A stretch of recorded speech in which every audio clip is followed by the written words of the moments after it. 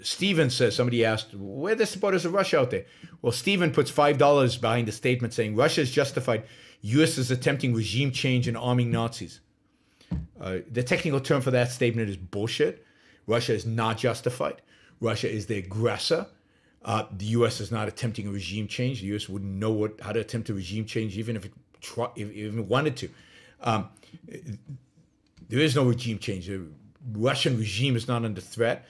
And the only Nazis that there are Nazis in every country, but the only Nazis that I see on the battlefield right now are the Russians raping and pillaging and killing civilians.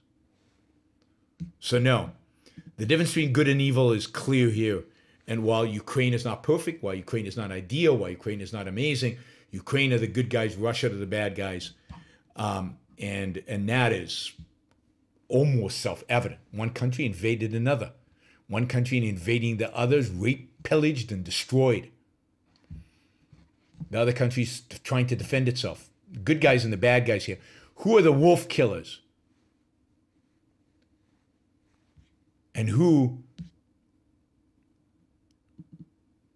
are what was the term he used? The eaters of man, eaters of babies, the eaters of man are the communists, the fascists, the Putinists.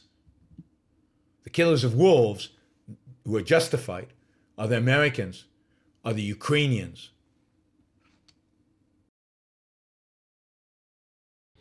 Thank you for listening or watching the Yaron Brook Show.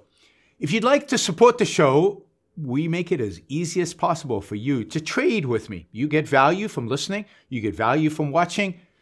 Show your appreciation. You can do that by going to yaronbrookshow.com/support, by going to Patreon, Subscribestar, Locals, and just making a appropriate contribution on any one of those channels. Also, if you'd like to see the Yaron Brook Show grow, please consider sharing our content and, of course, subscribe. Press that little bell button right down there on YouTube so that you get an announcement when we go live. And for those of you who are already subscribers and those of you who are already supporters of the show, thank you.